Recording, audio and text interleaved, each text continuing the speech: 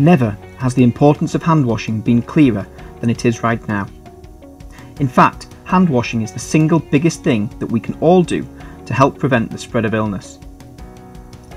Proper hand washing works to break the chain of transmission.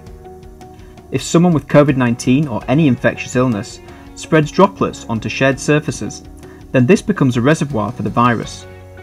Anyone who touches this surface risks contracting the illness. 20 seconds of proper hand washing with soap and water is the first line of defence against both direct and indirect transmission.